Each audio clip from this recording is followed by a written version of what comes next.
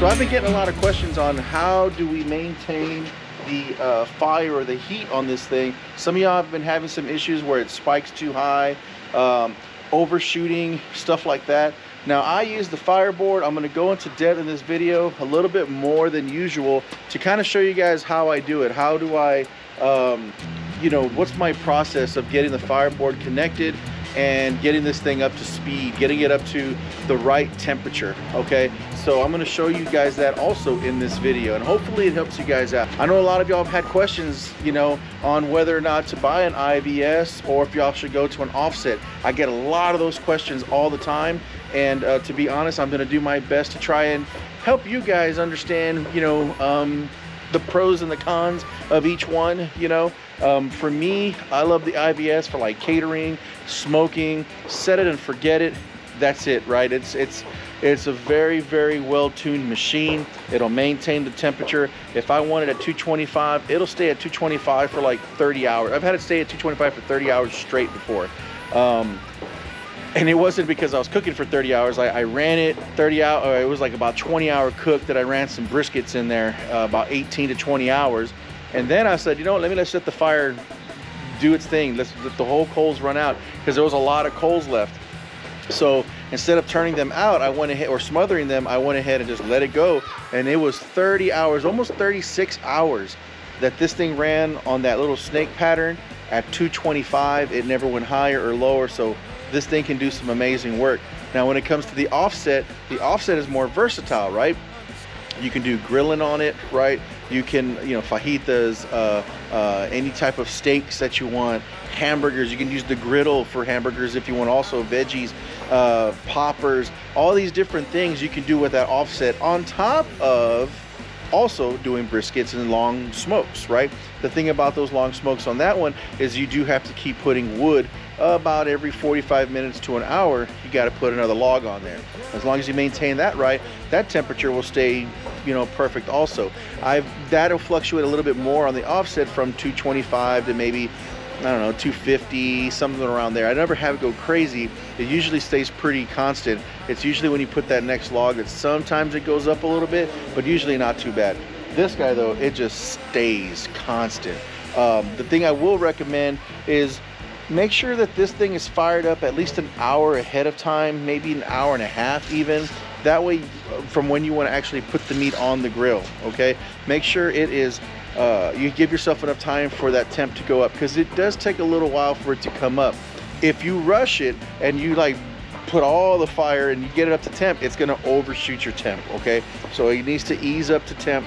Once it's there, it's gonna stay there. So anyway, guys, I'm gonna show you guys a little bit later on all the ins and outs of what I did with the fireboard, the fan, how much I have the openings, where I put the probes, all that good stuff. And hopefully this helps you guys out make a decision on whether you want to stick with the IVS or if you want to go with the offset. Either way, you can't go wrong. If you can buy both, get both. But I understand it is a large investment, but you will not be unhappy with your investment. And that, along with the customer service that you get over there at Lone Star Grillz, it's incredible. So anyway, guys, I'll let you go. This thing's fired up already. I'm waiting for it to get up to temp because we're going to put that turkey in there. Okay, everybody, so I've been getting a lot of questions on the IVS, on how do you maintain the temperature, stuff like that, you know, with the fireboard and the openings. And, you know, sometimes I just take it for granted that, you know, when I say set it for 225 and leave it, you know, I do have the fireboard and I've already been using this thing for quite a while. And so I guess I've gotten used to how to set it on pretty easy. But, you know, I kind of forget, when I first started, it wasn't easy at the very beginning. You know, it took me a while to figure out how to get this thing to stay at 225. And so I'm going to show you guys what I do, and hopefully this will help you guys out with your cooks, you know, on how to set it up. So here we go. First thing I do, you know, this here is your inlet valve. Now this part doesn't come with the IVS, so it looks like this, right? Nothing there. So they sent the adapter, right? I got this adapter sent to me, and then I bought this fireboard. So this is the fireboard fan, okay? And then this is an adapter that I ended up getting made for me, right? So you can take these off, right? You know, if you want, you can take them off or whatever you want to do. I just leave mine on the whole time because this is all I use the fireboard for usually, is on the IVS. Sometimes I'll use it on the Beast, the smoker. But basically what I do is I come over here and I just kind of screw this in really easy. And I just go to it stops. That's about right there, right? Again, my kids riding bikes out there. Okay, so it's about right here. If you want, you can, you know, back it off a little bit if you want it to be in the down position. It's not going to hurt. You know, if you want it like that, I can leave it like that too. Just make sure these are nice and tight. So that's it for the fireboard and connecting it. Okay, then run the cable up and I just let it sit right here for now. I'm going to put my fireboard right here. You know, I wish it did have a longer cable, this fireboard fan, or if I could go back and do this again, I would make like a shelf, like right here, get a shelf installed on this side, so that way I could put all my stuff here. But you know, I didn't really think of that. So, all right, so here is my fireboard. Okay, this is the fireboard too. Here are the inlets for it, or the ports for it, right? These are our controls right here. Okay, and this is where our power goes in, and if you had another drive, you could put that regular fan drive there, right? But I'm going to show you guys how I use this. So you can technically charge this up and just let it run the fan drive on its own, right? So the fan drive, let me get the cable here. So the fan drive goes in right here, okay? And if I turn this guy on, go this way, right? Turn it on, it says fireboard. So hey guys, what's up? But it says like the oven temp, so it's got the 6 channels, or the 6 ports. So 1, 2, 3, 4, 5, 6, right? I usually have the first one, which is my temperature. I put oven temp in there, or you could put, you could type and put IVS, ambient temp, whatever you want to put, you can type there. The reason I had put oven temp last time was because one of my briskets was done, but I needed to keep it heating, so I put it in the oven at about 150 or something, and I let it just go overnight, just to sit there to stay warm throughout the night. Anyway, back to this. So the thing about this is, once you plug your port in, so like this is going to be my number 1, right? So my camera keeps turning off here. So I put my ambient temperature in there, right? So it's going to take a little while. Let's see if y'all can see it. 61 degrees. It's cold out here in San Antonio. I know some of y'all like in the negatives, but for me this is cold. So anyway, so that's that. When I turn the fan on, you see how my battery, you can see it there, the battery is only like halfway charged. So the thing about this fireboard that I noticed is it will not charge that fan or power that fan to 100% with just the battery.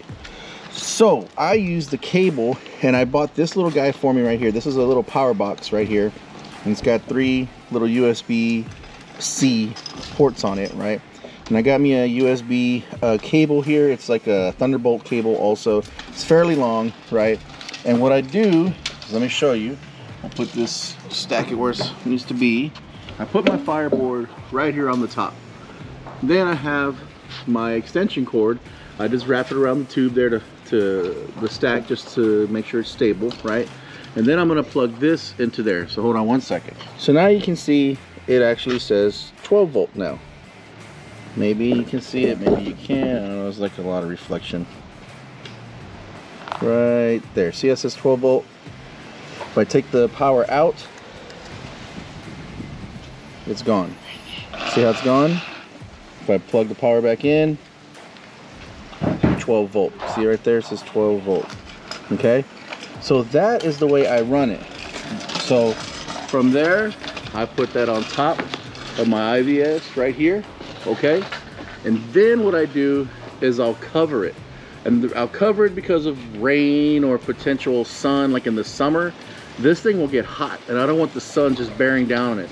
So sometimes I'll cover it with a little pot or a pan, or sometimes I'll cover it with with a cloth, something like that. I'll put a cloth and I'll cover it just to keep it from overheating, okay? So that's where that goes. And then my ports, all my main port goes through the smokestack. I don't know if you can see it. Let me see if I can get up there and show you.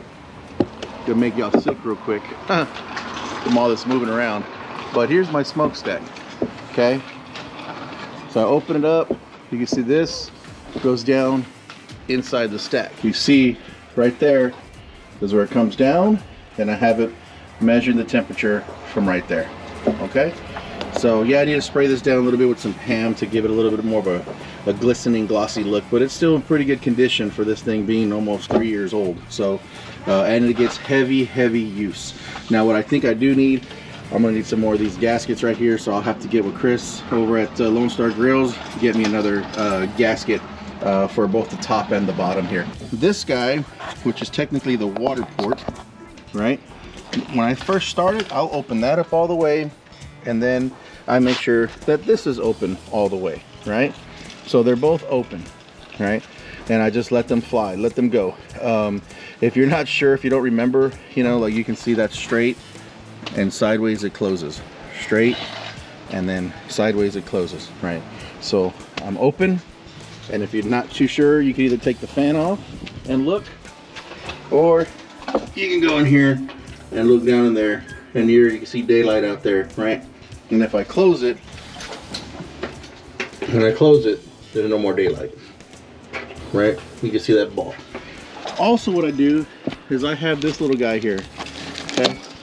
This is my little smokestack tool. This covers the water port, okay?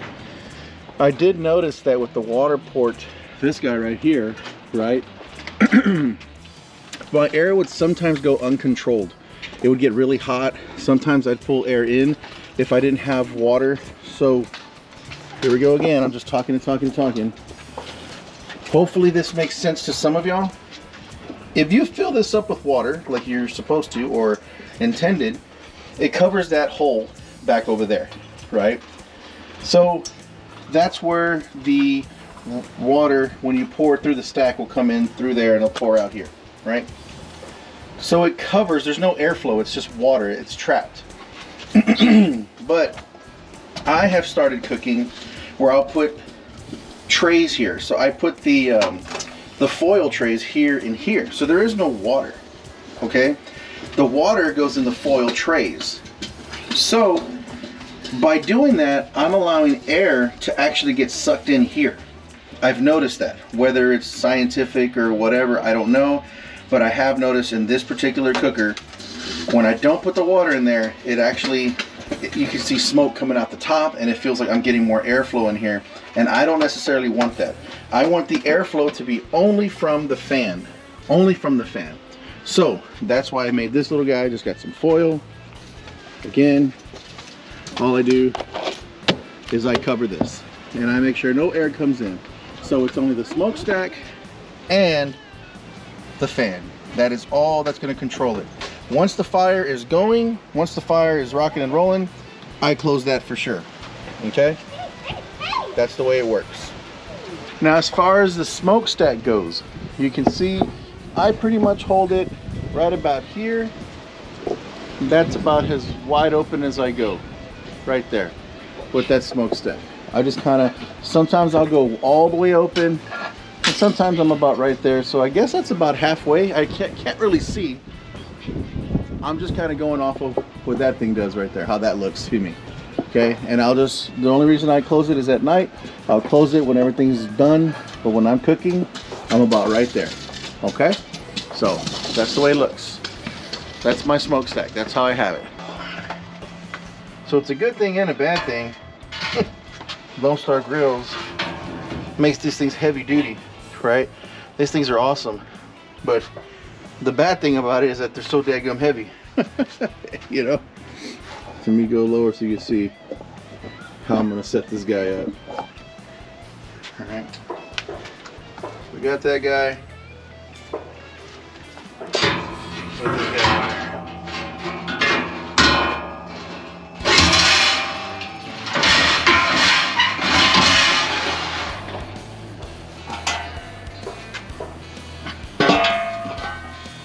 And then I'm at an awkward angle because I'm trying not to hit the camera.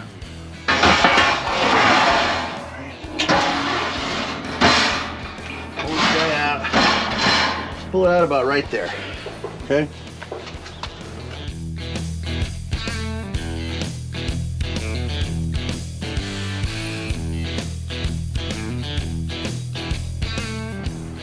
So about like that. That's how we set up the plates. All right. So then I have these chunks of wood here, right? Usually I have post oak, right? This one here, I think these are hickory. I had a little bit of hickory left from another cook we did. So we're gonna go ahead and do that with the turkey today. But you can see small chunks, right? And what I'm gonna do is I'm just gonna put them throughout in here. Little pieces.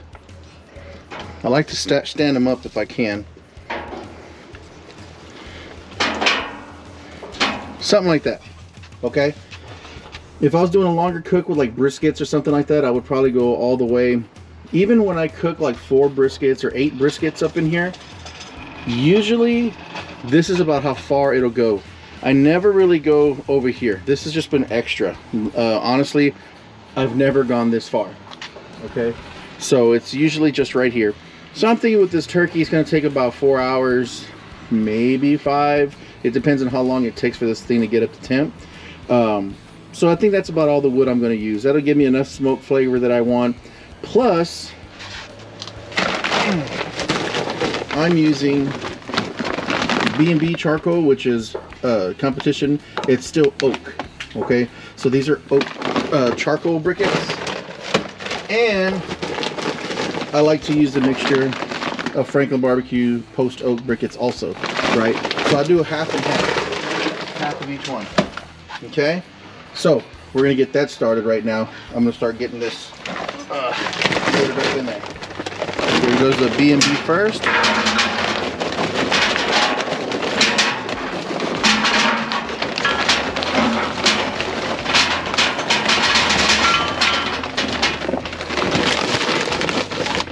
Come back right there. Franklin.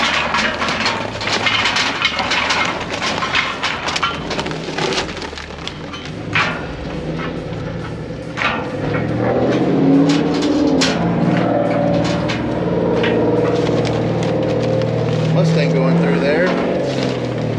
All right, I'll put this here. And if you want a little more smoke flavor, you can always put more wood in there. But I noticed these charcoal or briquettes, whatever you want to call them, I noticed they do give pretty good smoke. Okay, don't want to waste those, so pull those little guys out. All right. Right there.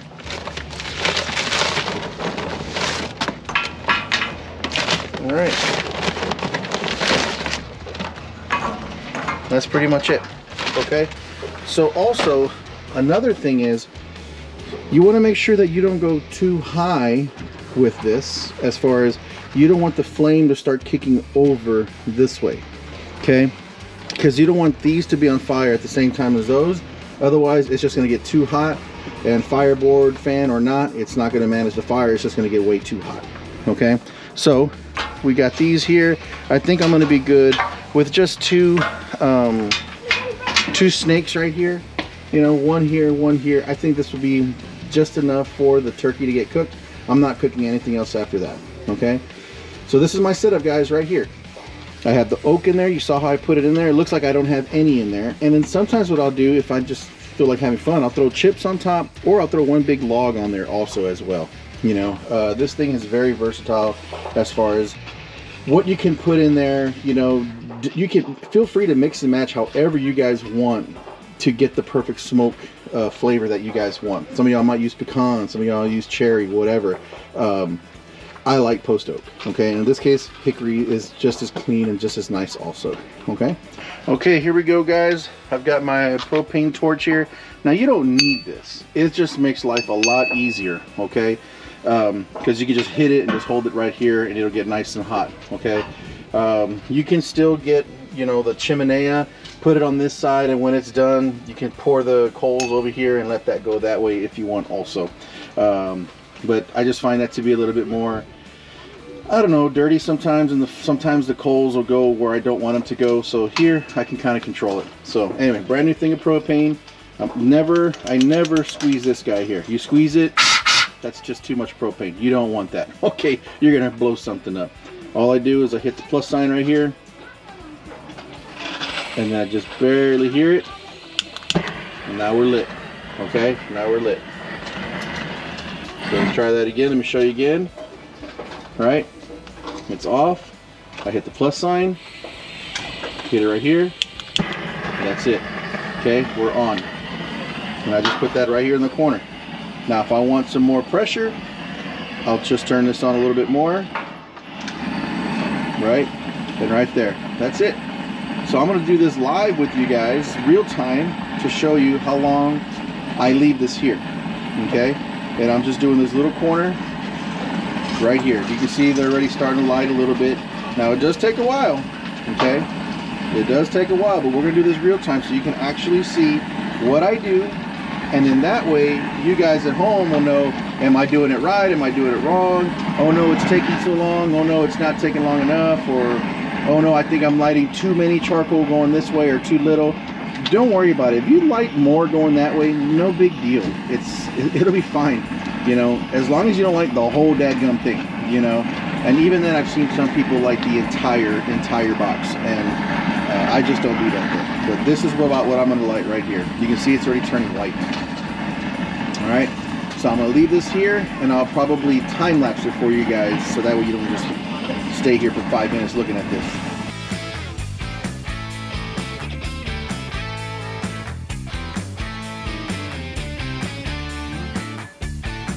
Now remember, I have the fireboard fan connected right now, but it's not on yet. I'm going to turn this on after I get that going. Right now, I just have all the valves open, okay, except for the top. I have it covered with that piece of foil. Okay, all right, let's keep going.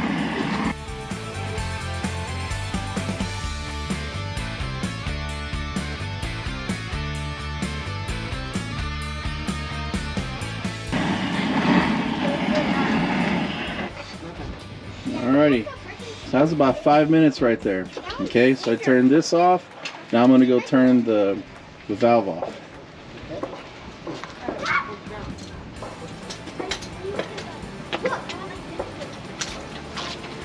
Now remember, I turned off that valve, but remember, there's still going to be propane in the line, so you don't want to put it away that way. So you open this plus sign. You hear that gas coming out?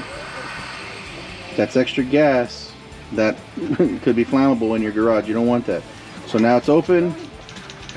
No more gas coming out. We can close that, let this cool off, put it to the side. So now you can see right here, these coals are nice and hot. I can barely keep my hand by there. They are hot, they are cooking. So now it's going to start to flow. It's going to start to go that way, this way, and then that way. Hopefully by then the turkey's going to be done. Okay, so we're going to go ahead and put this in. Okay, push that all the way in there. All right, so now we've got that there. We can close this up. All right, there we go. We can close that. You already see the smoke coming up the top here. All right, we're gonna close this. Okay, and now I'm screen recording at the same time, so that way if it doesn't work, I'll just import this. But basically what I'm gonna do, right, if you look at the app, it shows me the oven temp. Right there's the oven temp. I'm calling it oven temp. It's the actual IVS temp. I can change that, right? So I can click on that. I can change the label. So instead of oven temp, let's call it IVS internal temp, right? So we're done with that. Okay, max is 275. I don't know if you can see that there. Max is 275. And that's just in case, you know, if it gets too hot. I don't mind briskets getting that hot, right? But today we're cooking at 300. So let's say 325 will be our max, right? So 325, that's gonna be our max, okay? And if you want to put a minimum temp on there, that's fine too. You can put a minimum temp. I'm probably going to have to put this screenshot that I have going on in there because you're getting a hard reflection and you really can't see what I'm doing. So anyway, so that's that. Okay, so now you can see it's going to say waiting on temperature readings, 76 degrees inside, right? Internal temp 325 is where we're going to go. Now you can see here that the fan is not on. Okay, so we are going to turn the fan on right now. So set point, I want it at 300 degrees. So 300, set. Right, so now I hit set. Okay, now guess what? The fan just cranked up. The fan just started. It says set temp to 300. Fan speeds at 49, 75. It's gonna go all the way to 100%. Okay, so that fan's gonna start kicking that fire up now. It's gonna be blowing right on those coals. But we're set at 300, 100% speed. Right now it's at 78 degrees in there. If I wanted to, I could get my propane and fire. I could put some fire inside the chamber and let that just get really hot pretty quick. But I don't think I'm going to do that right now because I still got a lot of stuff to set up for this quick. Anyway, that's it right there. You can see we've already got smoke coming out the top, and that's just from the fan. As you can see, this was open at the very beginning when I was doing the torch, but now I'm done. I got the fan on. That's closed. That's wide open. Fan's kicking it. We've got it going to the fireboard right there. We are on the fireboard, all connected. I've got power, right? No battery. I've got actual power connected to it. And look, you can see smoke's already kicking out the top. It's already going to start coming up to temp. Tell-true gauge will start letting us know where we're at. Again, we were barely at 70 something degrees, so it's just getting started right now. Alrighty, it is 3:32, so we're getting started a little late here, and we'll see how long it takes for this thing to get up to temp. All right, there we go. Get this turkey on there, lay it nice and flat. Right, I don't think I'm going to worry about these arms. They keep flipping up. I want them to stay tucked behind, but for whatever reason I can't get it to stay. Yeah, let's try that one last try. Be extra hardcore. There. Hopefully that'll stay. All right, now get this guy pushed in. Okay, there we go. So that's it, our turkey is in. We are up to temp. So now I'm just going to get that foil, put it down here with a little bit of water in there, put it underneath so it can catch the giblets, and that's it. But I'm going to close this up so I don't lose too much heat.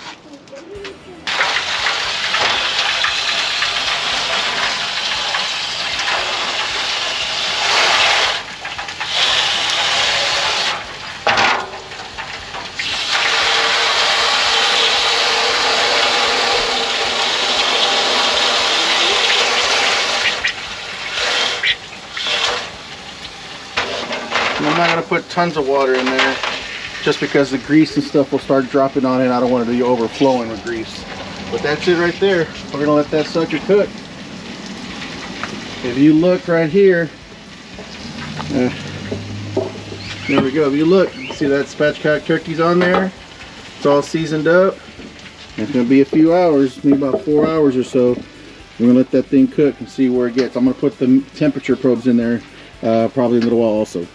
My goodness, that is looking good. Looks like that skin's getting nice and crispy. See how it's catching mostly everything down here. If we wanted to, we could make some gravy out of that, but I'm not because I had water in there, so I didn't want to dilute it. But I mean, that's looking really good. So let's just take a temp real quick because I think we're pretty close. And oh, it smells so good. All right, so let me just leave about right there. I don't want to drip juice all over the place. So we're going in the breast here, 166. We want to be at 165, so we're good there. Let's try it over here, 168. So we're done there. You can see how it's starting to you know, pull up here from the bone. That's a good sign. The thigh, we want to be about 185 or about 190 right there. 185. Look at that. It's perfect. Little less. It'll come up to temp.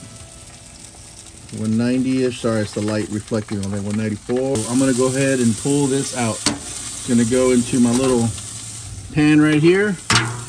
We're gonna put it inside, wrap it up, and let it sit for another 30 minutes. So real quick, this is the outro to the IVS video. This was the IVS portion, and all that detail that I was putting was really meant to be part of the turkey video that I made. But man, I talk so much and I put so much detail in there that the video is gonna be over an hour long, and there's no way I'm gonna make y'all watch an hour-long video like that. So I needed to chop it up. 30 minutes is enough, 25 to 30 minutes, and even that's too long. I need to make them shorter. But I just have so much fun, and I wanna explain to you guys, you know, in detail what I've learned, you know, because I remember when I first started and how hard it was to get my pits up to temp the right way. I've burned my fair share of briskets. I've ruined my fair share of food, you know, and it's not cheap to do that, you know. So if I can help you guys out, kind of skip the middleman, skip the trial and error, and you guys can just automatically get up to temp, get where you need to be, you know, get, I guess, the tips and tricks that you need to be cooking where you want already, then that's what it's all about. If I can just save y'all some time, then that's what this is all about. So this IVS video will be its own video, about 30 minutes long, okay? So I know I said I went into detail. I tried showing you how I put the fan together, how the fireboard program works, how you open the valves and close the valves, how I keep the smokestack open and closed, you know, where I run the cables, even the water. So the water, I think I didn't explain the best, but real quick, what I meant was I used to put water completely on the bottom, in that bottom square area. Fill the water, and it would fill up over that little hole that was in there, right, where you normally pour the water in. So no air could get in through that hole because the water was above it, right? But it was a nightmare to clean, because at the end of the cook, you have all that water, all that grease, all that slush and slosh. It was just gross. So I'd have to get a trash bag. Sorry, car's going by. I'd have to get a trash bag, open that water valve, and pour all that water into that bag, and it would splash on me, get all over the floor. It was just gross and greasy, you know. So I'd put that in the trash can. Then I'd have to get a spatula or something, scrape up all that goop, throw it away, scrape up the goop, throw it away. It was just so gross. And so I talked to you guys, and you guys had a lot of good feedback for me on what to do, right? And so you guys mentioned get some foil trays, right? Those big foil trays that you see me using now. And it's been a game changer. So I put those foil trays in there now, and I put water in those, right? And so now the grease and the goop and everything falls in those, and when I'm done with cooking, guess what? Cool them off, pick them up, throw those in the trash. Pick them up, throw them in the trash, and the cleanup is so much better. But by doing that, what I was trying to explain in the video was that little circle now that was normally filled, covered by water, and no air could come in. Well, now I have two trays full of water, but the area around it has airflow. So now the air can actually come into that little hole. Now, I don't know if it really is coming in through that hole, or it's exiting through that hole, or it's creating some type of velocity. Scientifically, I don't know what's happening, but I did notice when I used those trays, my temperatures would spike higher, okay? And it was harder to maintain my temps, and that was frustrating. So I made that little cap, and I put it over that water stack, preventing any air from in or out or any movement there. It's almost as if the water is covering that hole again, right? And now it maintains the water perfectly. I mean, maintains the temperature perfectly. So hopefully that makes a little more sense. I know I didn't explain it very well in the video. But anyway, guys, thank y'all so much for everything, all of your support. Fatty's Barbecue, we're trying to grow. Hopefully next year, things are gonna, I'm hoping, I'm praying that we can really kick it up a little bit more, and I'm hoping to get myself a food trailer. And so I'm gonna have to hit up Lone Star Grillz to get another one of these IVS's here, and maybe another offset burner to mount on that trailer, and hopefully be able to provide some food around San Antonio and see more smiles on people's faces. Because so far with the catering gig and all these people, just to see the smile on their faces when they get food, the barbecue from Fatty's Barbecue, it makes you feel really, really good to know that you have something special. So hopefully the YouTube channel will help me out with that. You know, I can, you know, get some money from their financial situation. Let's see if we can get enough to raise money to get that trailer. And like I said, I'm gonna have to hit up Chris over there at Lone Star Grillz and be like, hey, let's put me on the list for another one here.